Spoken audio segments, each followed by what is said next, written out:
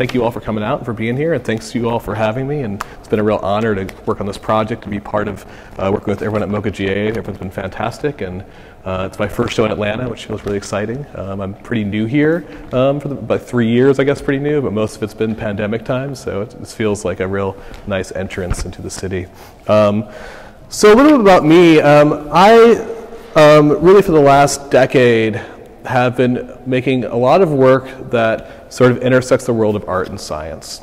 I grew up around the Chicagoland area near a place called Fermilab, and Fermilab had one of the only particle accelerators in the United States of America. So what they were doing there is they were recreating the moment after the Big Bang over and over and over again to understand how the universe works, to find particles. So I grew up kind of with an interest in physics, and when I got into graduate school, I kind of explored that further. Can you all hear me okay? Should I get the microphone, or is this okay? It's fine, it's a little better. Okay, cool. Well, if that changes, please let me know.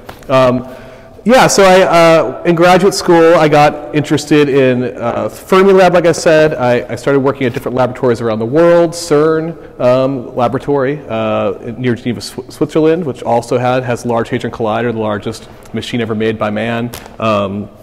Started working at Stanford Laboratory out in South Dakota, where they're looking for dark matter. I became an artist in residence at Argonne National Laboratory in Chicago, where I was actually able to make work there using their apparatuses. And in 2013, like a lot of people out of graduate school, I was looking for applying to sort of everything, looking for the next steps, and I found an advertisement for something called the Anthropocene Curriculum Project. And I didn't know what Anthropocene meant, and I looked it up, and I was interested, and I applied, and I got in. And that like small event sort of changed the course of really my life and my work and my research. And what it was, and still is a project really funded by the German government that kind of helps many people from many researchers and scholars from different disciplines, all disciplines, so mathematicians, scientists, lawyers, writers, artists, etc., into cross-disciplinary conversations about the Anthropocene. Now, has anyone heard that term, the Anthropocene, before? So just to I know it's kind of a buzzword at this point, but just to kind of talk about it the way that I'm thinking about it, it's a geologic term, right? And we're actually, I was on a call earlier today, I'm working very closely with the Anthropocene Working Group, who are deciding on the origin point of the Anthropocene. Now, we're technically in an epoch called the Holocene. That's been about 12,000 years, the last 12,000 years we're in the Holocene. And the idea of the Anthropocene is they want to change the name of the time period we're in now because of human impact, right? We have been a geologic force. We have been like an ice age, right? We have a permanent record in the core of the Earth, right? And that's kind of an overarching kind of generic description of the Anthropocene. People are using this term in many different ways, and it's great, but at its origin, it's a geologic term, right? Thinking about deep time and thinking about an origin point where the Anthropocene begins. The Anthropocene at this point is still a hypothesis. It's not an actualized thing. And that's why we're starting over here. So what this is, as I was telling you, I've been working kind of closely with this project for a while. The Anthropocene Working Group is a group of geologists who are putting forward different core samples from around the world. There's 12 different core samples, and what they have to find is a golden spike. They have to find a starting point for this new epoch. It has to have a place and a time. And one of the top contenders is near Stanford University in California at a reserve called Jasper Ridge and a lake called Searsville Lake.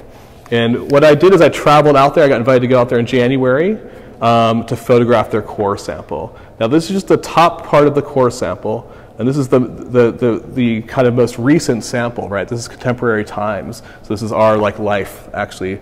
And what they can analyze in this, we'll look at this at another sample in a minute, they can find so much information from this sample about how we've lived, how we exist. It's sort of a mirror of civilization, right? And it's, within this exhibition, what I have, the two kinds of work, there are markers and there are futures, right? And this is kind of a marker, kind of to help us understand where we are and what we've done to the Earth and the evidence that they found. Now, when they're looking for these, what they're looking for in these samples is a global signal, right? They're looking for something that affected the entire Earth in the same way at one time.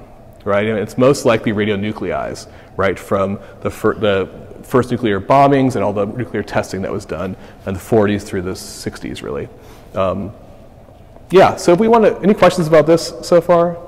I know, sorry, I apologize for all the scientific jargon. I'll try to not bore everyone to death, but there's a lot of science to sort of enter this work. Let's watch this piece. Feel free to come and check it out. This is a piece called Markers, and it sort of is a compression of many of the different kinds of markers we're thinking about within this exhibition, right? Because the way that, again, what they're looking for in the Anthropocene are different markers to mark the way that humans have impacted civilization. So for a long time, I've been recording invisible radiation from nuclear experiments in many different kind of site-specific experimental ways, right? So what I mean by site-specific experimental methods is that when I decide to document something, instead of going about it using a camera or something, maybe I will use a camera, but I devise a site-specific method, a site-specific apparatus to document said thing. And this came into play when I was living in Chicago. The world's first nuclear reactor reaction happened at University of Chicago in the 40s. And after that reaction happened, they moved it to a forest preserve 35 miles from Chicago and buried it underground. I started to think about that place when I was, about 10 years ago, I started to get interested in this material. And I went out there trying to document it, and it was just a field with a bike path through it, right? So I was taking pictures of a field, and it was very unsatisfying. And I began to research it, and what I realized is that the workers on this project were wearing badges of photographic film. And this photographic film was showing how, this is their dosimeter, this showed how much exposure they were getting to radiation. It was a very crude method.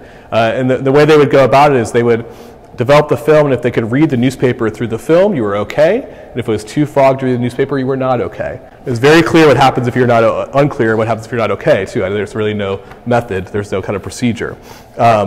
So this became really interesting to me, so I started burying film in this forest preserve, and unexposed film, never exposed to any light, unearthing it, developing it, and I got amazing images, colors, very abstract fields, but the beta particles from the reactor were kind of interacting with the film and making something happen.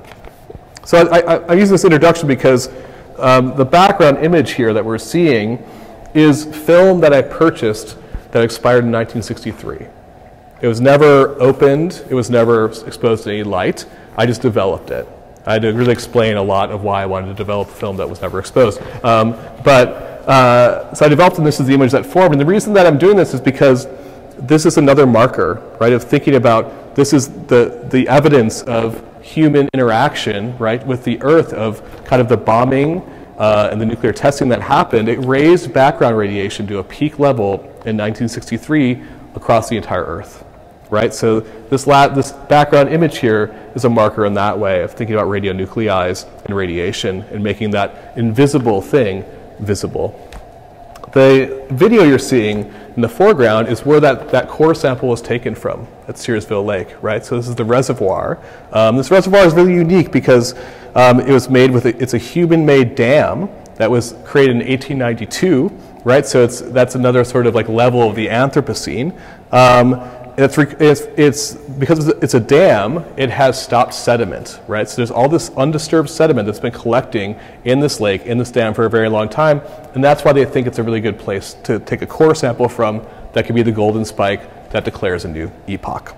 In sediment cores, as we were talking about before, they could see evidence of earthquakes, chemical residues, nuclear testing, fossil fuel combustion. They signify how we've manipulated the world. And the core that we're seeing is 127 years of time is what it's showing us. Also, in this installation, on top there is a passenger pigeon. And it's something I'm also really interested in. I don't know if you guys know that much about the passenger pigeon. And they're kind of actually placed throughout the exhibition in a few different ways. I'll show you the rest of them in a little bit. But with the passenger pigeon, I'm just looking at my notes so I don't get anything wrong with all these details. It's a species that declined from billions to none in a period of 50 years. right? There were so many of them. When they would fly over, it would be a cloud. The sky would go dark, and we killed them all. It was one of the most populous bird species on the planet ever, right? And the main reasons for extinction were hunting, loss of habitat, through different logging operations, etc. The last one died in 1914. His name was Martha at the Cincinnati Zoo. And the last one to be shot in the wild was in 1901.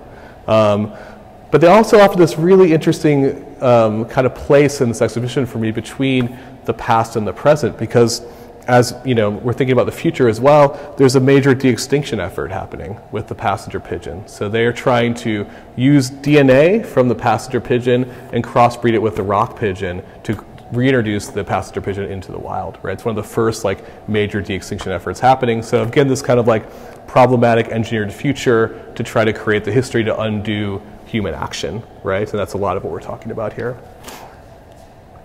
Any questions?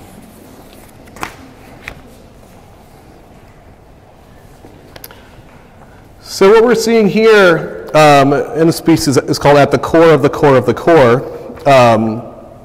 And the material list I think is interesting, so I'll read it. Archival pigment print of CT scan of core sample extracted from Searsville Lake, airplane tray table, sulfur, aqua resin, dirt extracted from the site of the world's first nuclear reactor, asphalt, rubber mulch, and reflective corn. This is the entirety of that core sample, so stemming 127 years. It's not to scale, it's a little smaller than scale. At scale it would be about 6 feet longer or something like that. And the idea of this piece was to sort of form an aesthetic representation of what's sort of happening, what's represented in this core sample, right? To kind of form other entry points into thinking about our history and our impact on the Earth. So again, the radioactive dirt, don't worry, it's not dangerously radioactive or anything like that. Being a signal. And within this, as you look through this, all these markings, these purple markings mark different years, and they can find so much. They can be okay, here's 1937. We can tell through what we're looking at here that they used copper sulfate to kill the algae in the lake. Right? This is a mirror of our civilization. It tells us how we've behaved in the past. It helps us understand how we will behave in the future. They can tell earthquakes, so many different things they can find from this, because it's very interesting evidence. I was just in Berlin at a conference about all these cores where all the scientists were presenting theirs, because it's, this is will change the way we think about our world, right? This is a pretty big deal. So that's kind of the idea behind this piece. The tray table, and you see a lot of airplane parts throughout this exhibition. And I'm thinking a lot about, the global world we're living in, globalization and planetarity, and, how impossible it sort of is, right? And it's not in a finger-pointing kind of way. As I just said, I've been flying around a lot, like a lot of people have. But in a way that's really, it's more of a question of can our planet withstand this sort of travel? And when you look I think I'm really interested in in all my work of looking at the core of something, right? If you really look at something, what is the cause behind a lot of issues that we're having? During the pandemic, I became very interested in how during lockdown the Earth was vibrating less, right? Because we were moving less, and that it was really, really very interesting that thing that geologists were monitoring and learning about. And it was a short period of time actually, so it was kind of hard just to measure the environmental impact of that, but it certainly was not bad. It was a better thing for the environment. People weren't driving as much, people were not flying as much. So kind of thinking about that and how that changed the world and changes how we think about the world. And with Zoom and all these different kind of initiatives of how it changed the way we travel and communicate perhaps. But I think if you look at, human interaction with the Earth and how things have sort of, we've hit some tipping points. This is kind of an interesting time to be showing this exhibition as we're in major heat waves, around the United States. And if you look at what's at the core of those tipping points, you see, a lot of industrial movement. You see airplanes, you see cars, you see, petroleum, things like that, that kind of have had a major impact on our Earth and the air we breathe, all those kinds of things. And so, these pieces that I've talked about so far were kind of the evidence, right? The markers that help us understand where we are, what we've done to the Earth. And the rest of the works I'll talk about today are kind of simulations, speculative documents, I think is how we've referred to them. I've historically made really documentary work, and in the last 2 years I've kind of been experimenting with these kind of different procedures of trying to create an aesthetic, trying to visualize what our geoengineered future might look like. And for those unfamiliar with geoengineering, it's simply, it's been happening for a very long time, but these are initiatives often to combat climate change, right? Instead of changing behavior, there's a bunch of different methods that are proposed to help cool the Earth, right? And the one that we're talking about here is solar radiation management. And what's being proposed is to inject sulfur into the stratosphere. Hence the name of the show, right? To inject sulfur into the stratosphere using airplanes that fly around the Earth kind of consistently. Because sulfur, there's other materials that would work too. Diamonds would actually work very well. It's a little expensive probably. But sulfur's cheap, right? And it reflects light really well. And it's really light, it floats, it's a good aerosol. So airplanes will fly around the Earth spreading sulfur, and that will cool down the Earth. And they know this for a lot of reasons. Mainly because what they're doing is mimicking volcanic eruptions, right? And the last major volcanic eruption, major being a level 7, was 1815, the eruption of Mount Tambora in Indonesia. And that was the year of no summer, is how it's referred to. So it snowed in Massachusetts in July. There was frost in Virginia in August. That ash from that volcanic eruption that included sulfur cooled the Earth, the entire Earth, actually for a few summers, right? So they've used this kind of methodology. They've been thinking about, so this is the way we could actually cool down the Earth. And it's the only method that could instantly cool the Earth, right? So there are many different things, carbon capture, I'm sure you've heard about a lot of these things. We could all stop driving, like the entire Earth. It would still take years to have an effect. But this could actually happen tomorrow. I'm not promoting this. This is just the fact of it. I'm not saying it's a great idea because I think there are so many unknowns and so many problems with it. So to make this work, it's pretty simple. I used photographic film, 4x5 large format photographic film. I photographed the sky, the daytime sky, and then I covered it in sulfur and re-exposed it to kind of create an image of what it may look like with the sky. So some of the definite implications, side effects of this process would be the sky would probably not be blue anymore.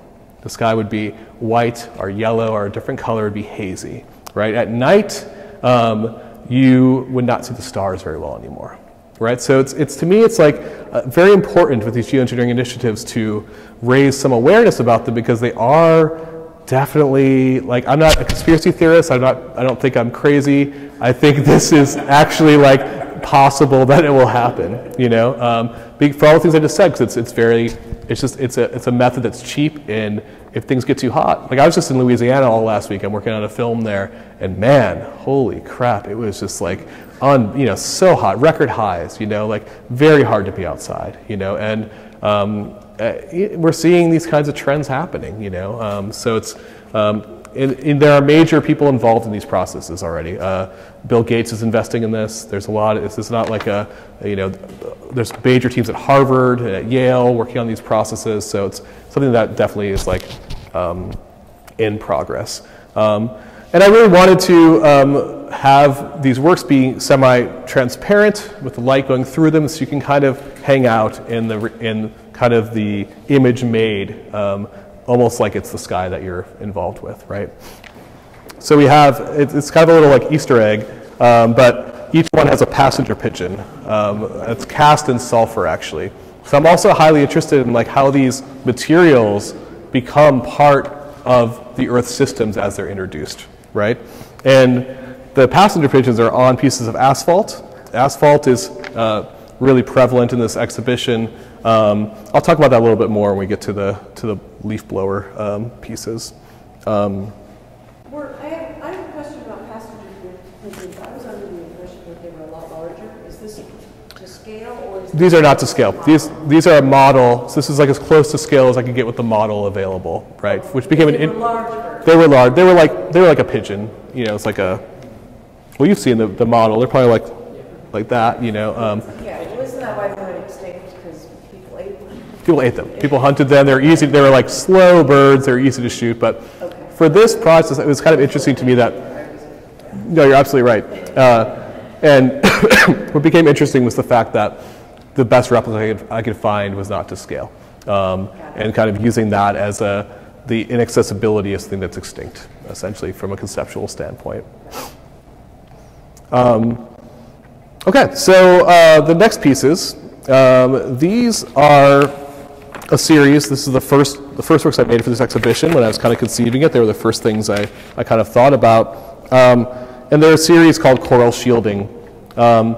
These are very hyperbolic in a lot of ways, taking a lot of leaps, but I think they're meant to kind of ask questions and create sort of a presence and an engagement with an audience. So there are, obviously we know that coral bleaching is happening for many different reasons. On the Earth, it's a major problem. This season is predicted to be the largest bleaching event that's happened so far. There are methods being proposed to shield them. Like to shield them with tinting material, right? So within these pieces of cast coral, we have tinting material embedded within them. So kind of thinking about these initiatives, these geoengineering methods, kind of collapsing into the actual things they're trying to protect.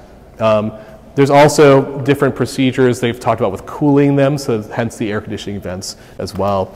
And again, looking at things and trying to get to the core of what we're looking at, you know, I think when you look at the core of coral bleaching, again, you see automobiles, right? And you see airplanes, right? So what we have here, all these are you know, found rims around Atlanta.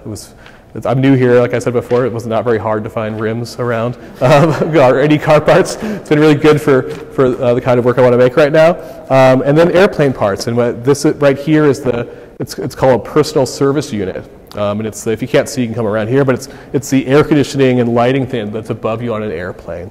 There's sort of this idea that we leisurely, in the airplane tray table too, we're kind of leisurely traveling around the world, drinking a cocktail and like controlling our temperature. It's like a very luxurious thing that I don't think we necessarily understand the impact of all the time. And then within...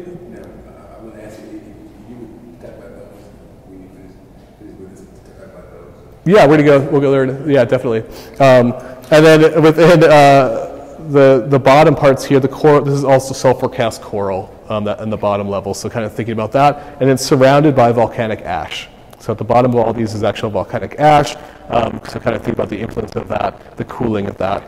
All these materials, every choice, as you probably have noticed as I talked to this, everything has meaning, right? So like every kind of material choice I make, I hope to like create a conversation to create like an aura with the elements kind of coming together, sort of an alchemy of sorts.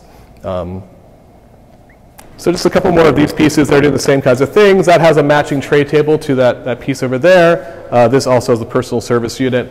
But I wanted to bring attention to the corn because this is also another geoengineering method that is sort of hilarious of trying. And all these, I think, in the end, I think they're all like troubling and kind of funny because it's like, let's not change our behavior. Let's put sulfur in the air. You know, there's all these things where it's like, really, this is the best we can do, but it kind of seems like it's the best we can do. You know, it's like, it's kind of like people get high blood pressure and it's like, don't eat salt, but they take a pill instead. You know, and it's like, I'm not pointing fingers here, but I'm just saying this is sort of how humans tend to operate. Let's take the pill. Let's have the, you know, the remedy rather than changing behavior.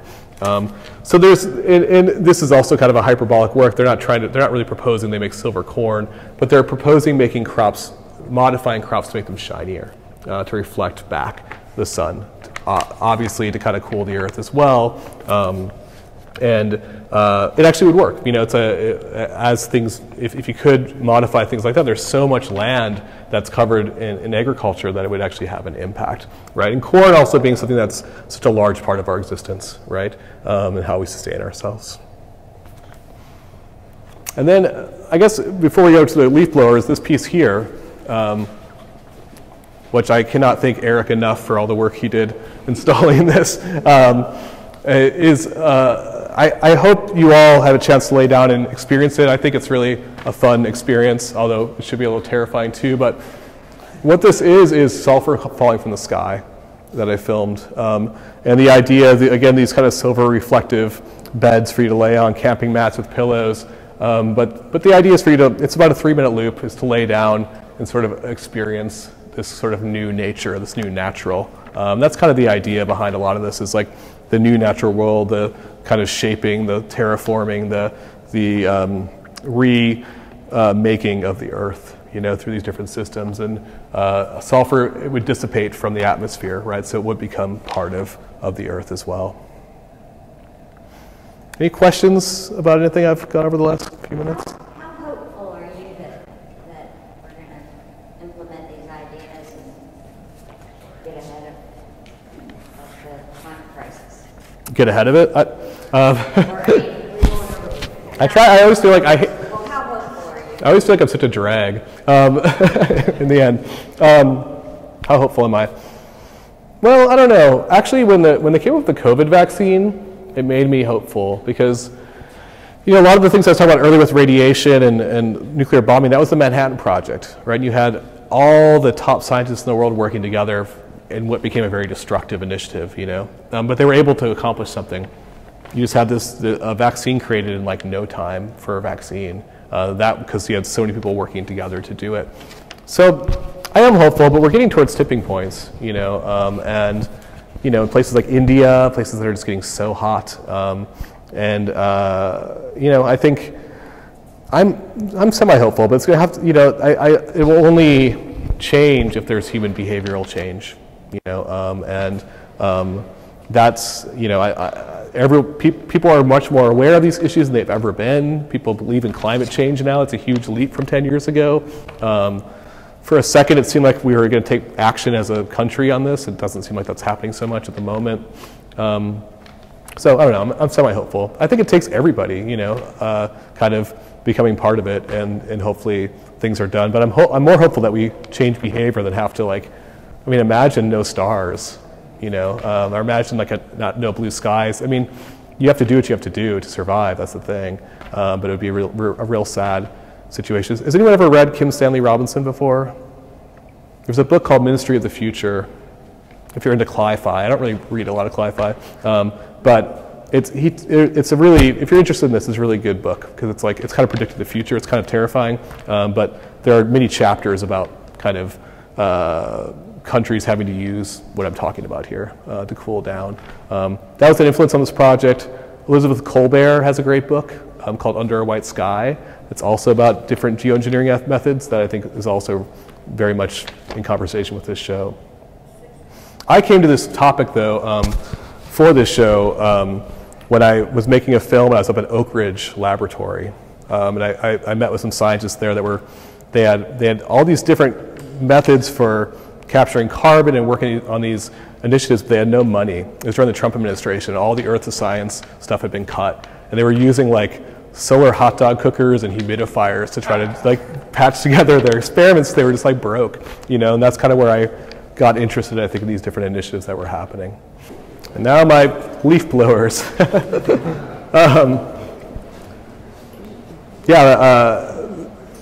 So these were the final pieces kind of made for the show, and I thought they were kind of hilarious, but also really poignant, much like leaf blowers are. They're a really divisive symbol, as I'm sure all of you know. People have a lot of feelings about them, about the sound they make and what they do. They're positioned on asphalt. I'll start with that, because what I think I'm trying to talk about here is you know, the over-manicuring of the world, you know, of the green lawn, the very pristine green lawn. And I'm sure I've used a leaf blower before. I'm sure many of us had. So I'm, again, not trying to like necessarily point fingers at anything or anybody. But they're very destructive, right? They're very bad for the environment, just as far as an apparatus. They also, the manicuring of the environment is also bad for diversity, for biodiversity, for the different systems that exist. And you know, I think they also the sound pollution of them also is really just it really is a hard thing people to reckon with, because there's always a sound thing happening, and it takes us away from nature, right? And it puts us in a place that we don't want to be. Many people don't want to be. They're on top of pieces of asphalt, and they have asphalt embedded in them, as well as fake leaves. So fake leaves, talking about this like ultra manicured world, also made of petroleum, and the ends, it's plastic.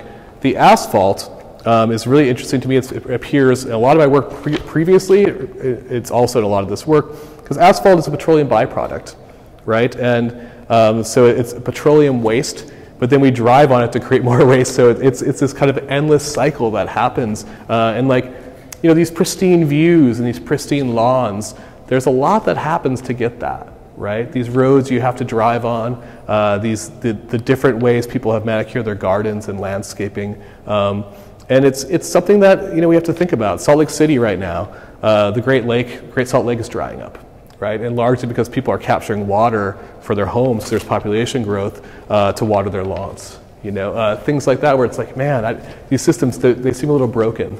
And it just kind of makes you start to think about what's important. You know, what are our priorities here?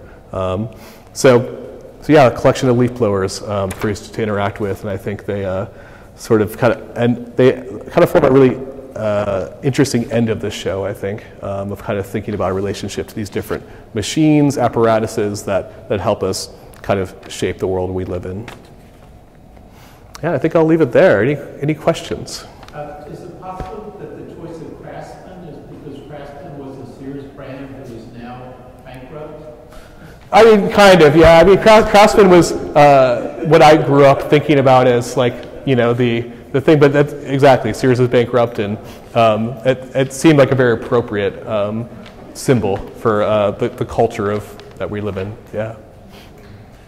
I like the way you made them look like weapons. Yeah, what I was thinking too is, like, I wanted to be confrontational, like a line of cannons, right, that you're confronted with, and I'm really happy with how this turned out here.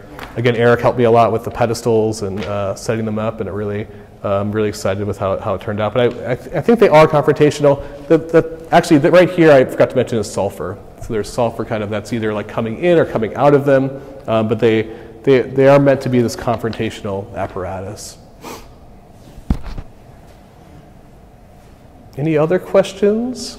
I guess I'm curious about the intention to point them downwards as opposed to upwards. Like, looking at them now as cannons and facing downwards, it makes me think that they're like pointed at the earth. But like the things that you posit with like the sulfur-filled skies, it almost seems like they should be positioned upwards. So I'm guessing just curious about that decision. Pointing downwards instead of upwards? Well, I mean, honestly, it's sort of a practical decision of like, this is how these are just sitting here. They're very heavy. This is the balance that could like sort of be achieved, you know. So I think for me it was just how can we make these work? They're very heavy objects. They're very awkward. But you know, I mean, these end up being pointed at the ground as the way they're used. You know, so having at this height and pointing slightly downwards is sort of thinking about the actual use of the apparatus. You know, but I think at this height they're hopefully still confrontational enough where you have an interaction with them that's perhaps violent in some way. Tim's afraid. Yeah, I'm afraid. This side. I think it's kind of an interesting correlation between all the manicured lawns, golf courses and all that, and then all the plastic surgery and all the manicured everything in our life. Yeah. You know, the McMansions, the plastic surgery, the lawns, the status symbols, it's just like crazy. Yeah, absolutely. And I feel like we're just scratching the surface with recycling. Recycling is like at Atlanta, I think there's an 8% recycling rate of what you actually recycle. You know, most cities are like that, you know, but and sort of you to pay for these lifestyles, you end up with a yellow sky, you know. It's like that's, I think, sort of, I mean, it's not that direct, but it sort of is, you know, in a lot of ways. So, yeah, so I think considering our place in it is really important, you know, and yeah, we're all, you know, we're all implicated. That's the idea of the Anthropocene, is like human. We are now, we are an ice age. You know, we've had that sort of impact. There's also, I was curious because you kept mentioning like developing this visual language on what you wanted to talk about, and there is so much materials here, so I'm like wondering like maybe like the process of like discovering like what materials like propelled this conversation that you wanted to have versus others that maybe couldn't be as like successful, or maybe like that, like in between, like finding what was successful to. Yeah, totally. So I've historically made fairly abstract work, and for me, with this show and the last few years of working, I wasn't really a sculptor. You know, I teach in the photography department, as you know, and I moved down here and I became very interested in making sculptural work, and the reason why was because these sort of familiar objects that we all have a relationship to contextualize the other work, right? We know what an airplane tray table looks like. We know leaf blower when we see this. And then we have an automatic association, right? A connotation with these different objects that sort of help, I think, the abstract work have a different sort of familiarity as well. You know, so kind of creating that tension between the really well-known and the abstract. And then also with the materials within these, you know, the familiarity of those materials kind of creating a different sort of language of meaning within the objects as well. Yeah.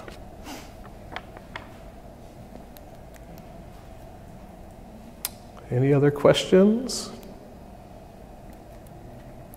Well, I'll be hanging out for a little bit, so feel free to come chat with me. But thank you all so much for coming. It's been a pleasure.